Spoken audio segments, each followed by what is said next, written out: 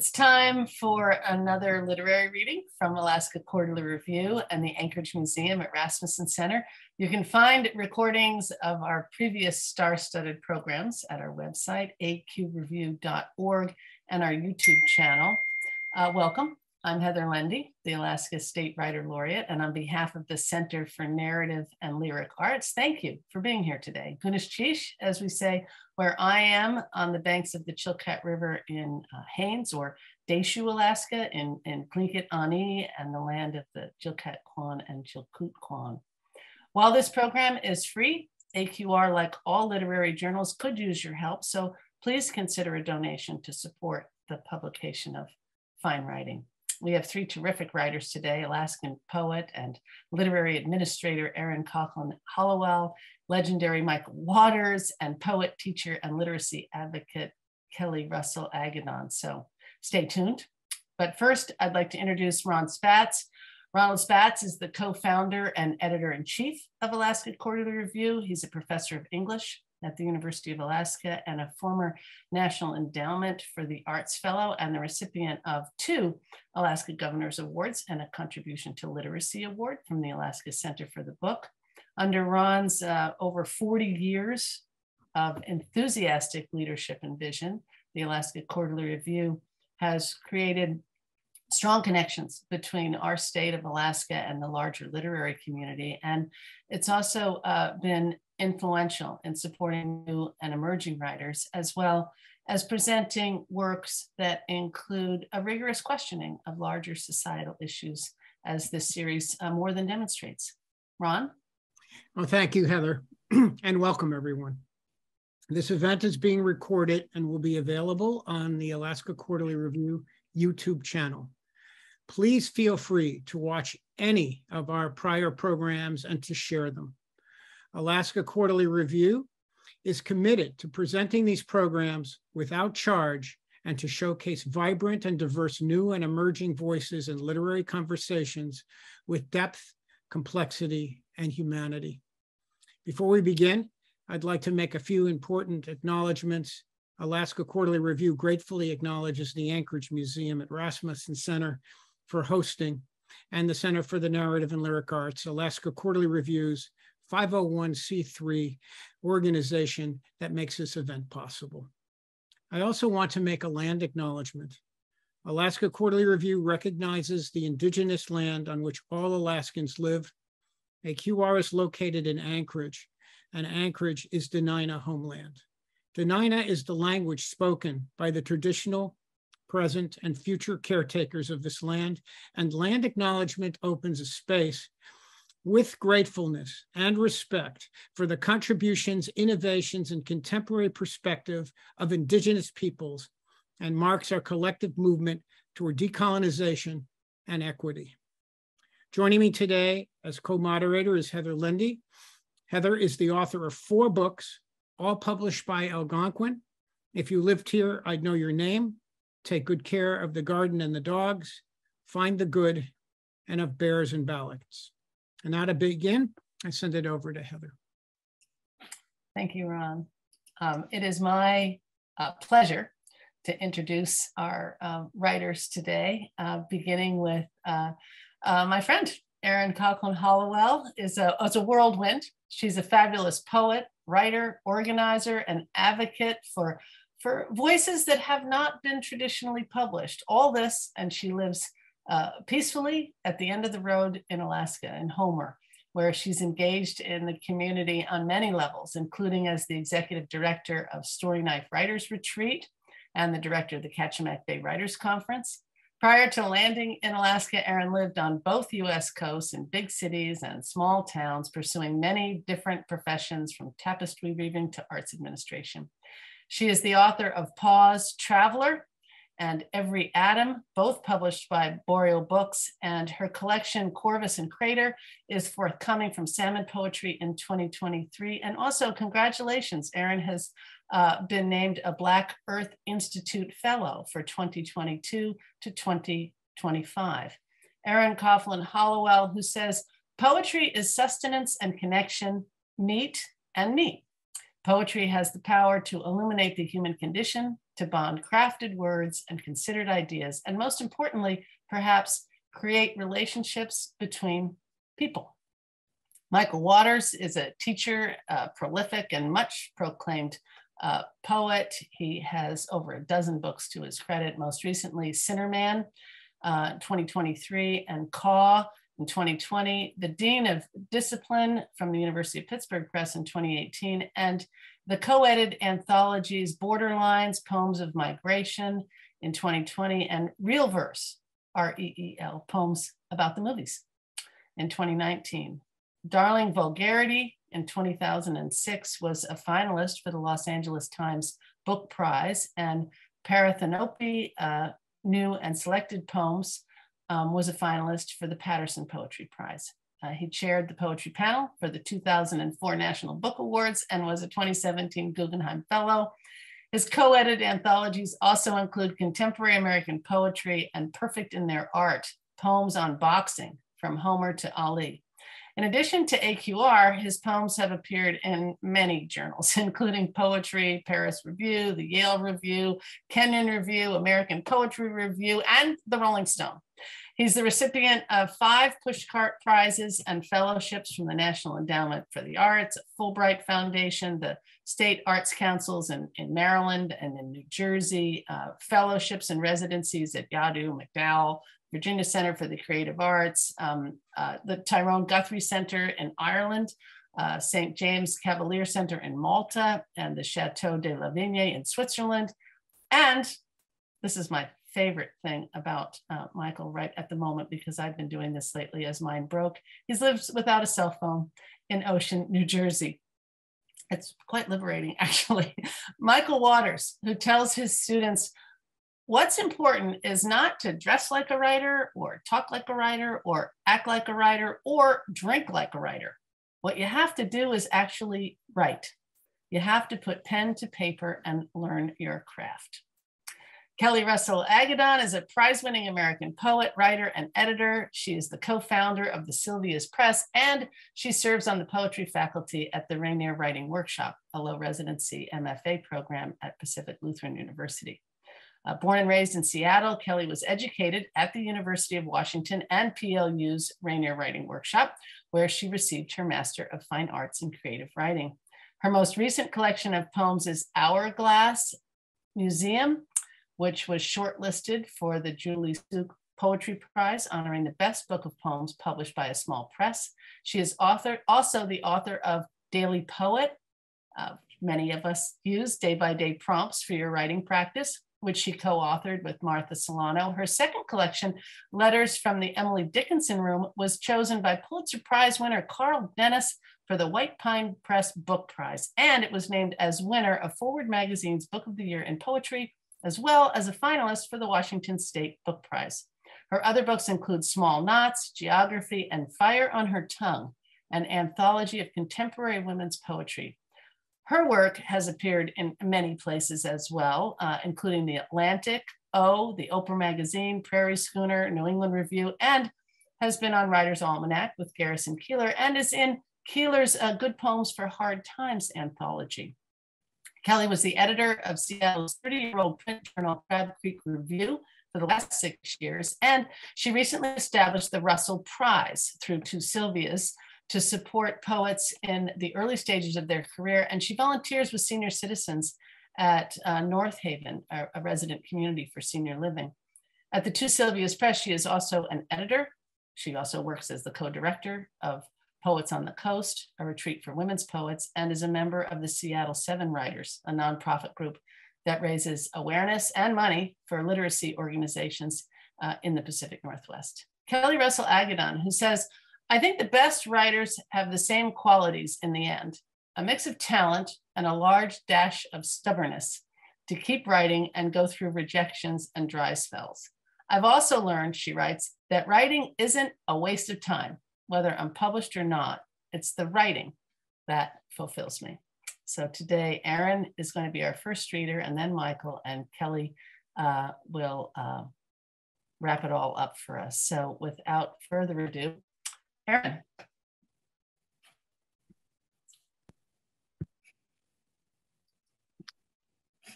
Hi, I'd like to thank the Alaska Quarterly Review and Ron Spatz for this opportunity and Heather for that beautiful introduction. And I'd like to thank Alaska Quarterly Review for something else, which is really being a mainstay for Alaskan writers and writers all around the world. It's a real privilege to be part of it and to be published there. My first three poems are from my book, Every Atom, which chronicles how my mother and I navigated her descent into dementia, and it interrogates memory in general. The titles of all three come from Walt Whitman's Song of Myself. All goes onward and outward, nothing collapses. My mother asks me to call my father. Tell him to come get me. My father is sitting next to her on the sofa as she says this. He is the one who handed her the phone. Who remains when the labels wear away? The elderly man who tells me not to worry is no longer her husband. He dons a stranger's face each morning. The woman who cannot bear to open her eyes and see the unfamiliar room has wandered beyond wife, beyond mother. The snow today sweeps across the landscape, blotting out the terrain around my house. First, the mountains disappear, then the water, the trees on the other side of the road itself, and now all is white, a closed space, snow hissing against the window panes. The world we are born into is not the one that clings to us as we leave, white. Remember the crabapple tree that bloomed in the backyard? Such extravagance of pale petals. There's a photograph of my mother and I standing beneath it. I was 13. I plunged towards everything. She was perfectly still. Mother, I'm telling the truth. There is white and the pause that surrounds it. Snows small blossoming into the night. This poem is about an experience that I think every parent dreads. It was when my brother passed away. Waits by the hole in the frozen surface.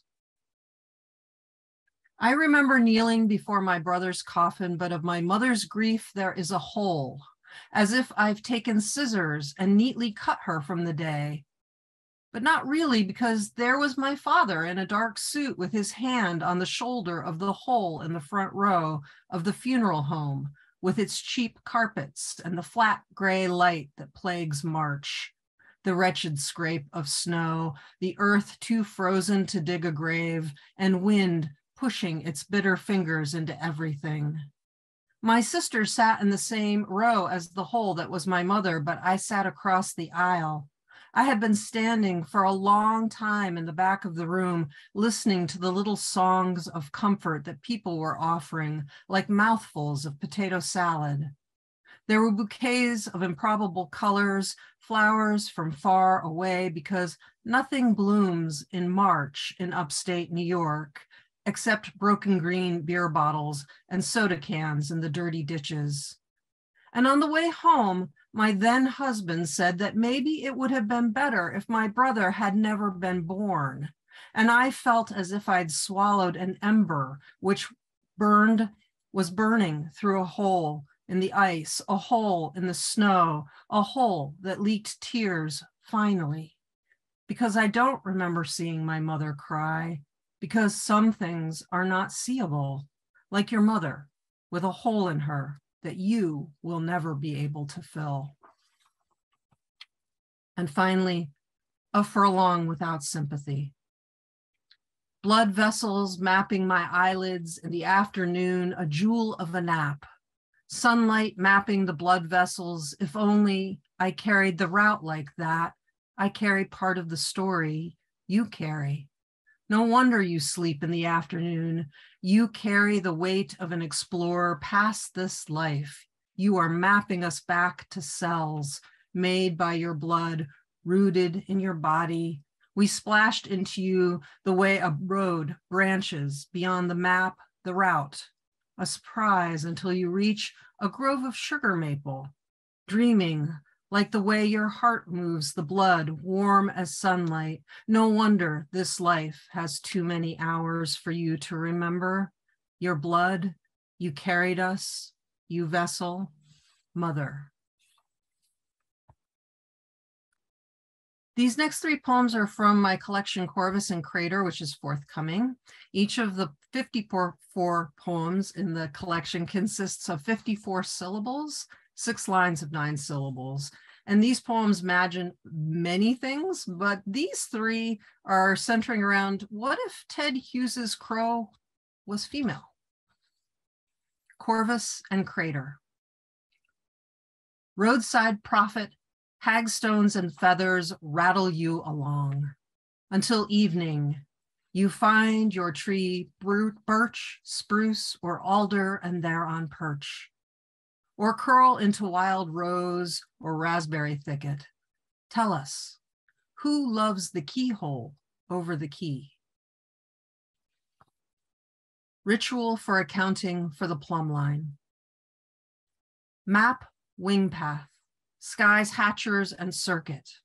Find where your trail overlaps with crow's concentric circles of pain weaving. Is it blood work or blind reckoning? Nettle, yarrow, and devil's club know the broken hair under the elder. Ritual for washing hands with starlight. The mountain sign leaned against the light like a dun cow. Everywhere she went, there were empty saucers tucked into hedges and around corners, branches wound with torn ribbons. She might find crow feathers in her sleeve when the sun rose. This poem is from a collection that is a collaboration with the artist Andrea Wollensack and will be part of the First Friday opening at the Rasmussen Museum in Anchorage. Instructions for compass truing. It has an epigraph. When obstacles are too large, wait for better directions. 1, put your hands in the surf to hold back the tide. 2, your voice is small compared to any wave's voice. Your words small and brief compared to the long grumble of a breaker cantering down the beach. So always whisper. 3, ocean water is the key that fits the beach's tumblers, unlocks 1,000 lives, most hidden and arcane. Fill your pocket with brine water. 4, the ceremony of the tide is 34 parts per 1,000 salt, burning the eyes and nose and carrying the moon's task list. 5, prepare a list of 5 confessions written on kelp. The tide has a taste for long homilies. 6, fate is one way to read the rack line. Decision to investigate is the other way to read it. Bring glasses whose lenses are made of fog and be prepared to study long. 7, is the water radiant or simply a suspension of many small lives and tattered seaweed, which shines now in winter's low slant of light? Choose one stone from the wave edge and carry it beneath your tongue. 8, the tide can come in and strand a person not paying attention. Water over the boots is either a mistake or the first part of the story. Repeat once upon a time to the waves until they retreat. 9, bring a bag to carry whatever losses the ebb tide leaves behind. Sometimes at night, it can feel as if the ocean is grieving, the way it pats the sand with its little hands, assuring itself that it's not alone. Finally, I'll end with a poem that first found print in AQR. This poem was originally dedicated to Eva Salidas, a really wonderful poet and friend, but now I'd like to also add that dedication, my friend Sherry Simpson. It's entitled Louds, and it has an epigraph from Ralph Waldo Emerson, I am part or particle of God. I spoke to darkness. I spoke to the dancing couple, two planets conjoined, whirling above mountains until they dipped behind the bench. I spoke to a blush and brightness that kindled along the rim, then traveled. Am this flesh on this bone scaffolding, am this growl, this run of consonants without reason, am this way, and then that way, am this frost-ridden air smoking from my lungs. Part of the day broke, part of the story broke, part of what humanity fashioned itself as broke.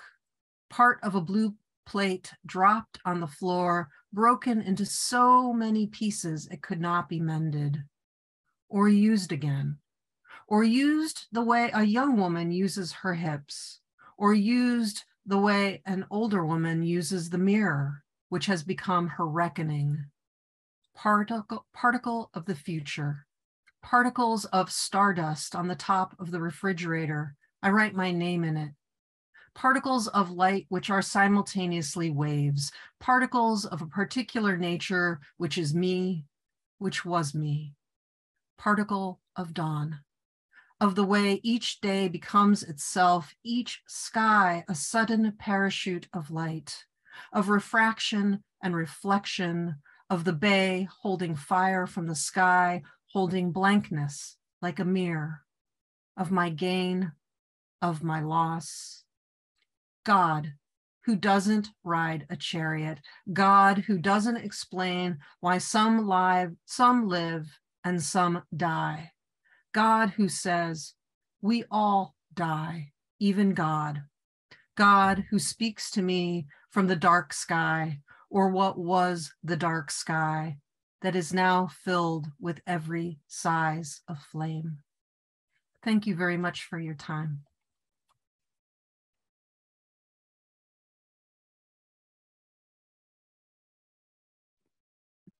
Thank you, Erin. That was a beautiful reading, very moving poems. A real pleasure to listen to them.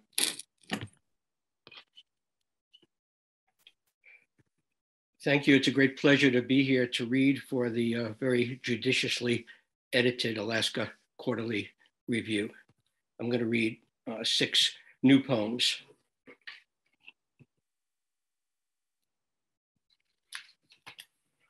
Prayer with Caravaggio. I will no longer enter a cathedral unless it conceals a single Caravaggio in a recess reeking of incense, where one bulb illuminates the oils that they may shine more darkly, that I might recognize the human flaws in divine depictions and weep with wonder.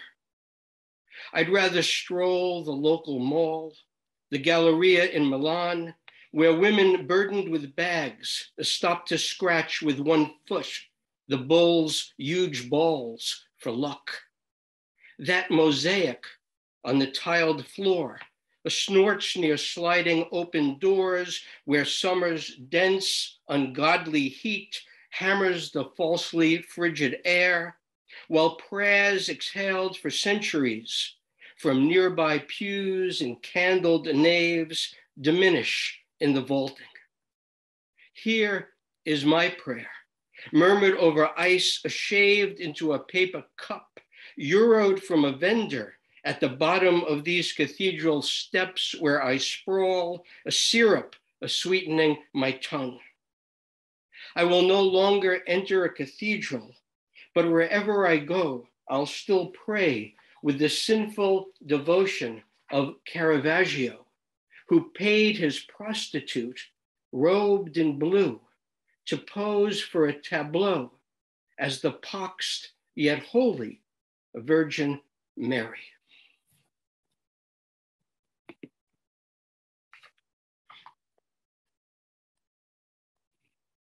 And this is a poem from my very early boyhood.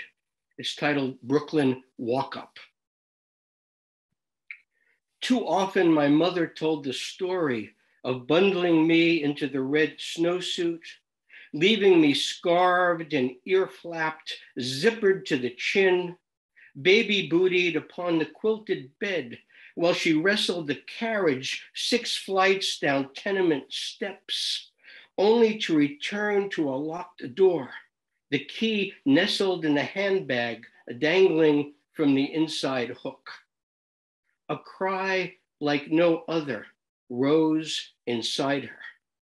She rushed again down crooked stairs out onto Covert Street, past the deli and funeral parlor, all the way around the corner to the Irving Avenue alley, where she grasped, then climbed this new mother, the fire escape ladder, rung by icy rung, to reach the first metal landing, then clanged upward floor by floor until, crouched upon the uppermost grate, she could see the swollen, immobile, doll-shaped pile.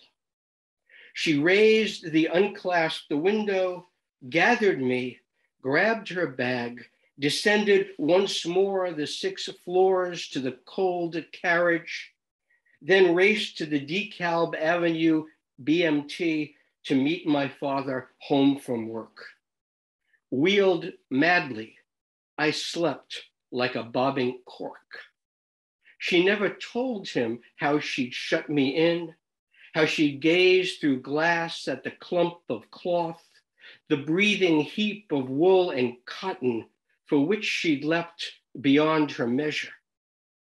Motherhood had turned uncommon.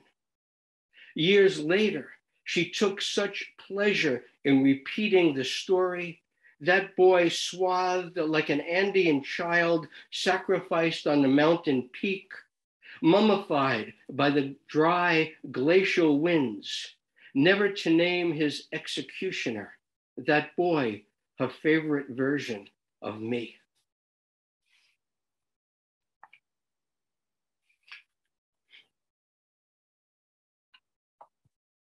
My father's comb.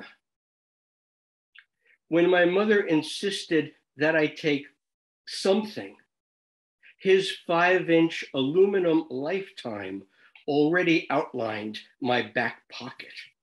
The comb I'd watched him ply how many thousand mornings to rake his hair straight back while I waited my turn before the bathroom mirror. I wielded a 39-cent Ace hard rubber with a dab of Brylcreem to slick my mop before school, but for years now, I've run his comb, as he did, under the cold water tap, then dragged across my scalp only the shorter tines of the guillotine-shaped tool of vanity and work ethic. Please take something, she'd said. My father 3 days dead, but I'd already nabbed the one object I knew I'd touch each day in such casual ritual to comb the grief away.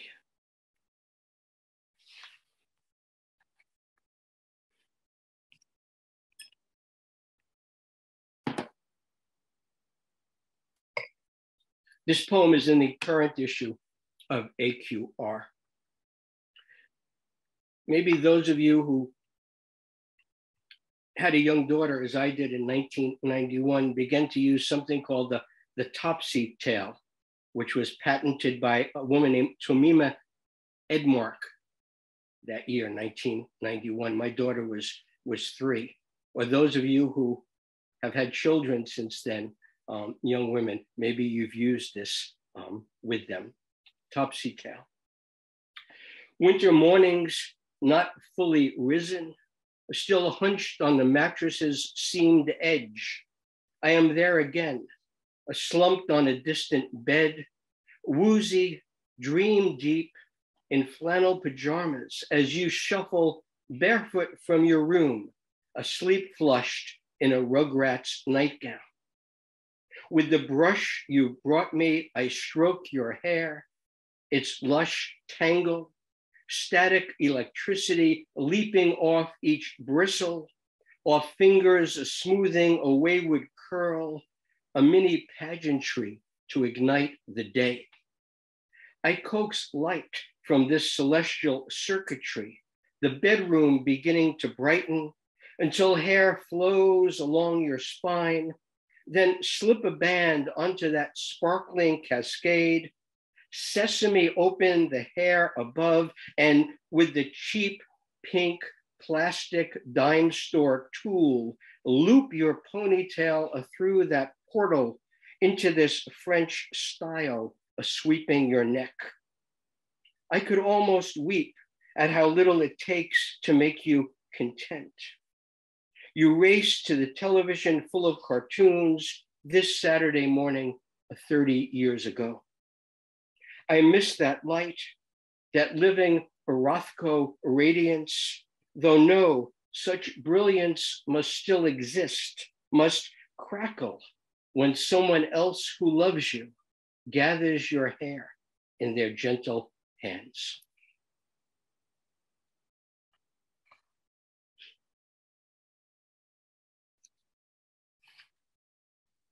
And this is another poem that's in the current issue of AQR. It takes place in Las Terrenas, which is a small fishing village in the Dominican Republic, where I've gone each year for the past 20 years and more.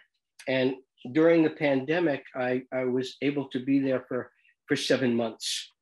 And so poems started to come out of that particular locale.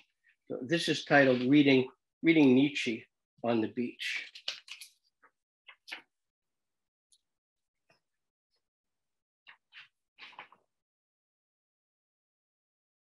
They might be walking on water, those boys balanced on rubber soles, straddling the razor edge of the reef where they knit sardines, flashing like silver coins spilled in sun.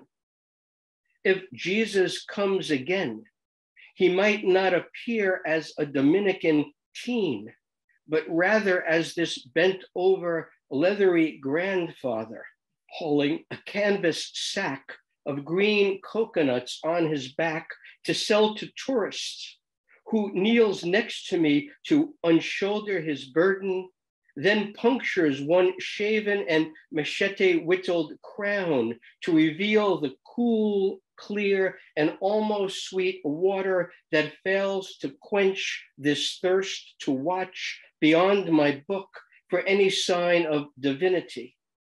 This old man chewing toothlessly with so much pleasure his jagged square of coconut meat, or that teen seeming, at least from this webbed chair, to walk upon the sea, splashing lightly now toward shore, his flesh above dead coral, a vertical black slash against the unreachable horizon, and waving, he's waving back at me. And this last poem takes place in Athens, Greece. It mentions a very good British gin that you may know, Boodles. Melrose. We named the bar Diva because we couldn't decipher the gold Greek script stenciled on its window, though it may have read Maestro or even Overture, as the bar was located off Posidonos across from the National Opera House.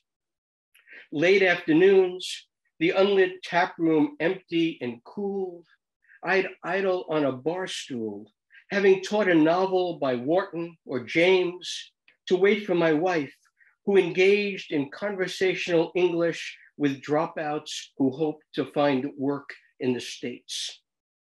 I imagined myself in love with Parthenopi, quick and pretty and mainly Greek. Her name common, little virgin. And as I sipped a second Restina, I pictured our Laurentian life together on her island with its homemade wines and edible daylilies and ringing bells as flocks descended hillocks to sheds before the sun extinguished itself in the amphora of the Aegean. Pastoral, my dream life remained adolescent and pastoral. And as I bided time when early dusk, the bartender, whose name I forget, placed a bottle of Greek gin on the bar top next to an empty bottle of top shelf British, then slipped a white plastic funnel into one small mouth and began to splash the cheap brand into the boodles. Seeing my surprise, he motioned, "Not for you," then nodded toward the opera house. Of course. Then my wife arrived. "You must change your life," wrote Rilke, "but how?"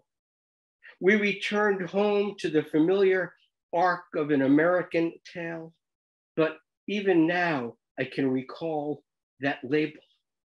I'd purchased a bottle on our stroll home to see how awful any gin could taste, and discovered, dear X, dear reader, that it didn't burn my throat nearly as much as I thought, though I knew I'd never drink that gin again.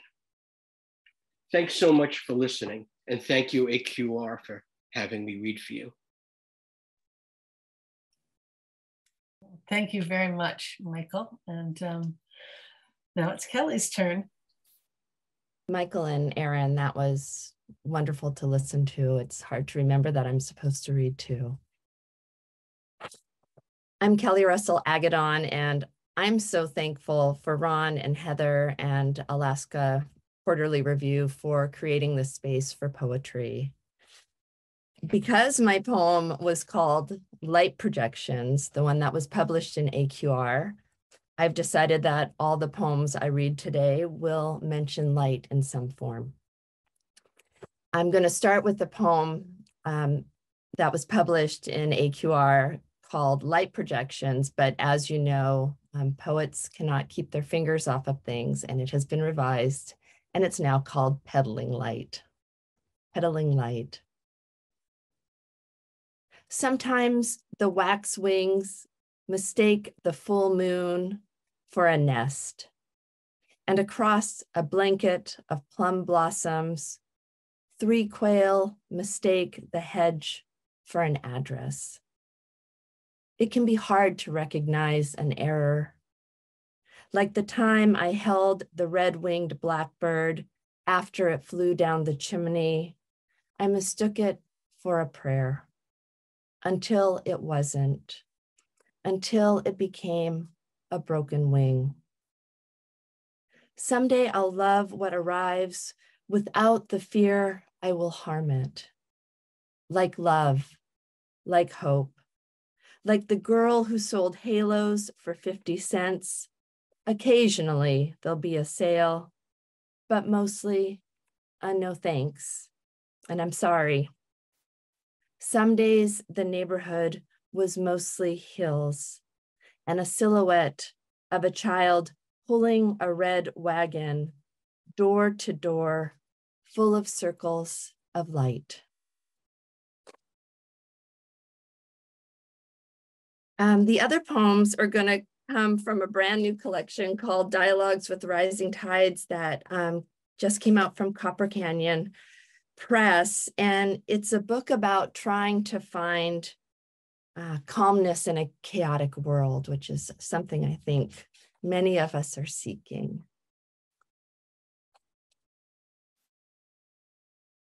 This first poem was taken, the title was taken from an article I was reading about magpies and that they recognize themselves in the mirror. And I started to think of us as humans and if we can see ourselves in other people. And it explores what we do if we see someone struggling in a public situation. Magpies recognize themselves in the mirror. The evening sounds like a murder of magpies, and we're replacing our cabinet knobs because we can't change the world, but we can change our hardware. America breaks my heart some days, and some days it breaks itself in two. I watched a woman having a breakdown in the mall today, And when the security guard tried to help her, what I felt was all of us peeking from her purse as she threw it across the floor into Forever 21. And yes, the walls felt like another way to hold us. And when she finally stopped crying, I heard her say to the fluorescent lighting, "Someday the sky is too bright." And like that, we were her flock, in our black coats and white sweaters. Some of us reaching our wings towards her, and some of us flying away.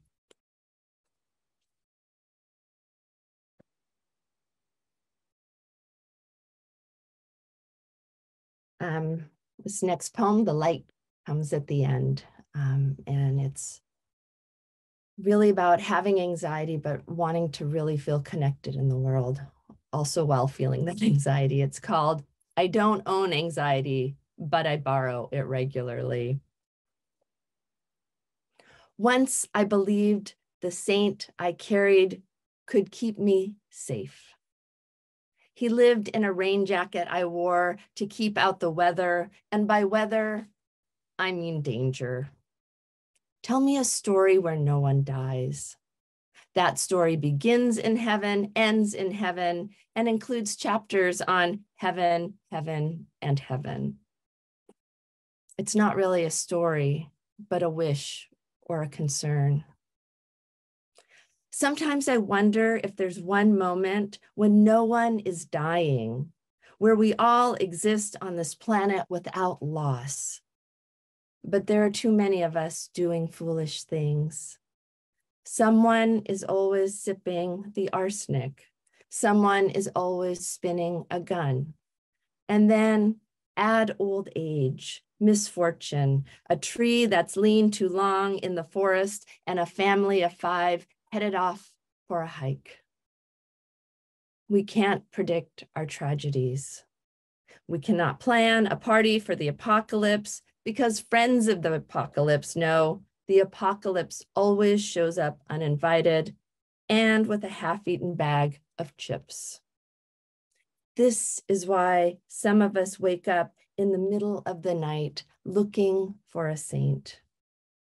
And maybe your saint is a street light, or maybe the sea, or maybe it's the moment you walk out the door and exist in the darkness, announce to the heavens that you're still alive.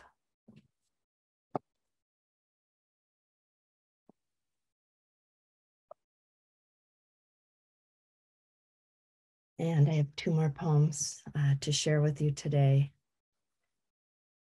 This poem considers all the bad outcomes we've missed, and we don't even know we've missed them. The poem is called Grace. Grace. Even those who are living well are tired. Even the rock star who swallowed the spotlight, even the caterpillar asleep in an unbalanced cocoon. Who knows how to be happy when a lamb is birthed just to be slaughtered at a later date? It's so tiring how every day is also a miracle. The drunk bees in the plum blossoms, the sliver of sun through the branches. Then, on an early morning walk, we find the farmer's granddaughter has fallen in love with the lamb, and it will be saved and named Grace. And we are spared for a moment from a new loss, and life frolics across the field of wildflowers, never knowing all it has escaped.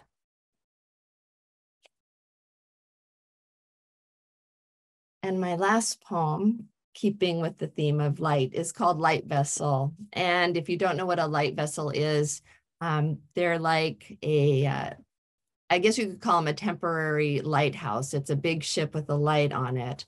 And they had them a lot in the UK and the US. And I think that's all you need to know about this. This is just all about life and life, I guess. It could be called Life Vessel, but it's Light Vessel. Tonight, under an unkissed moon, the recipe is disappearing. A dialogue with rising tides and a light ship crashing against a blue shore of healing. When I struggle in a diorama of traffic, I become the silver orb in a city's pinball machine. Be here now, flung against the pulsing lights and hectic newspapers that paper mache themselves to my legs, my life. I forget it's been years since I've seen neon flicker. Now the only language I speak is seascape, a searchlight, a map made of unintelligible emotions I try to navigate. If I could be any age, I'd be the heartbeat just before the butter melts, where everything is soft and easy, a cookbook for a sacred life. And when I'm desperate for spices, I go to the bodega to buy love. But the owner gives me wine and a new pen, says, I think this is probably better. And how can I argue? I've forgotten to pack a lunch, forgotten how much I ache for anyone to rest their words against my lips. Thank you for listening. Oh, wow. Thank all of you. That was just wonderful. And everything seemed to just, like you couldn't have planned it to have such a perfect set of pieces to read. And I guess I'm sort of thinking that they're all right on the edge of a kind of joy, but also grief, and how that interplays with your work and writing, and maybe why you think that's where you all go. Of course, that's just what I'm thinking, and you're welcome to have a conversation about anything you want, because it would probably be better than anything that I come up with. But I just love to hear what you all think about that interplay, maybe of grief and joy and love, and how we navigate that in our work, and also maybe why that's where we go. I mean, that again, like that maybe it's like a way too big a thing. So you can just talk about anything you want if it isn't. I don't think it's too big. Did anyone want to start? Okay. I think this is I'm a Capricorn, and I've been called the blonde Morticia Adams. So please know this is where this is coming from. But, you know, we are all dying. We are all getting older, and we are temporary. And we've been through a lot in the last few years. And so I am very aware of darkness and sadness and pain. But I also love to be happy, and I'm taken every day I live in the Pacific Northwest, by the sea and the killdeer I saw on the beach this morning. So I see the joy everywhere. And I think it wouldn't be truthful if I only wrote about the joy. And I don't think it would be truthful if I only wrote about the pain. So I go between them a lot in my work. Anyone else? I was giving Michael space to jump in there with some wisdom. I thought I was doing that with you. I think just to build on what Kelli just said is, I live in Alaska, where the darkness and the light are very pronounced. And I mostly get to write during the darkest period of the year, because that's when I'm not working as hard on other things, including the garden and my jobs. But I do think that darkness plays a big role, but every light has a shadow, and every shadow is caused by a light. And if you don't have a little of each in there, it's not a rounded interpretation. Good.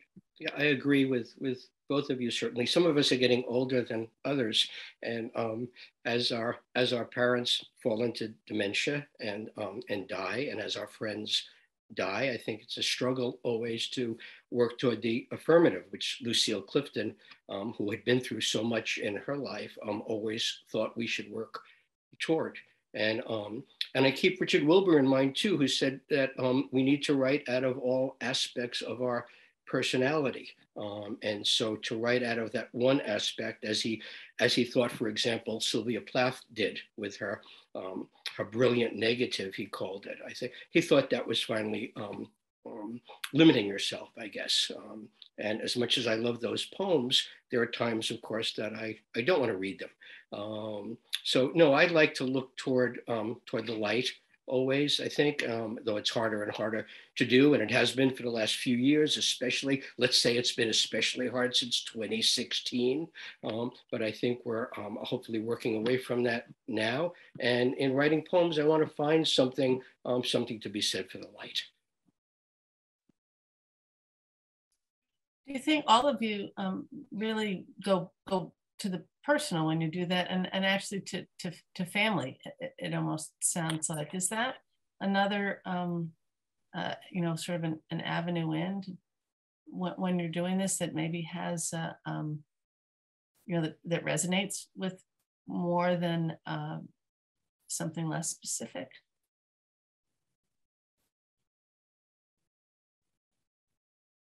Like, obviously Erin's writing about her mother. You're writing about yours too, Michael, and yeah, I think it of course you write from what you know, but it's really funny because the book that's coming out in the spring, I literally set out not to write about my family. I was like, I don't want to write about my family for a while, and I think yeah, those topics come in from everywhere. I think that's one of the things that I've always loved about Kelli's work, is how voracious she is in the way she looks at the world, and how her poetry sparks separate things all together and makes a really brilliant flair. And so I think, yeah, of course you go to what's biggest in your heart, which is often what's on your doorstep. But part of writing poetry is finding that out in other places, those sparks other places as well.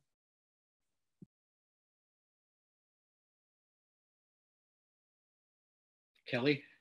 Oh, well, first, thank you, Erin. That was very sweet of you to say. It's interesting because my next book, I'm also moving away from writing about self and family and like relationships. I want everyone to still love me that has to see me at holidays. And I'm writing more about the environment, which is really on my mind a lot. So yeah, I do think sometimes though, when we start from what we know and where we are, and now for me, I'm writing a lot more about place, just because I'm home. Being home for 2 years or about has really made me just pay attention more to things that I wasn't seeing because I was driving to 2 Sylvia's Press 4 times a week. So. And I made a conscious choice this evening. It's getting to be evening here. I made a conscious choice to read poems about family mostly tonight. Though I could have made a choice to read about. I could have read poems about AIDS and the Taliban and Trump and other horrors, but decided to go with those tonight. Partly because one of the poems in AQR has to do with my daughter. But over the past 4 years, I watched my mother decline into Alzheimer's, and then she died in April. And while that was a gift in some ways, oddly enough, and I wonder if other people feel this sometimes too, it made me miss my father, who died 30 years ago. And so, and also I turned 2 years ago, I turned 70. So I guess that means I have one foot in the grave and the other on a banana, as they say. So no, so this notion of mortality has been more constant lately. And I think writing about my mother, my father, my daughter, I have poems about my son who's 15. Then those are things that have been more on my mind at this particular time. I think that's going to change over the next couple of years, and as I move toward another collection. I write essays, and I always I'm fascinated by poets because so as a reader, I often assume that it's autobiographical, but it isn't necessarily. I mean, it's true to an emotional truth, but just because I read a poem that a poet wrote about, say suicide or childbirth or whatever from every spectrum, that it's actually about them necessarily. And I wonder how you feel, how you navigate that as poets. I know we had one of the readings, one of the AQR series, Dorian Lax was on, and she talked about basically rewriting a poem that started out as sort of meeting her boyfriend in a trailer in the desert. You may be familiar with it, but that there really wasn't much in that actually happened except her purse, the leather purse that she describes. But it all came out of a feeling. But when then people assume that this happened in her life, it's like, well, not exactly, but for the sake of the poem, I wiggled it around. And I'm curious at how you feel when you write something that seems sort of confessional and it isn't, or vice versa, whether it is. And, like you were saying, Kelli, you can't go to family dinners when maybe that isn't exactly how it was. I don't know.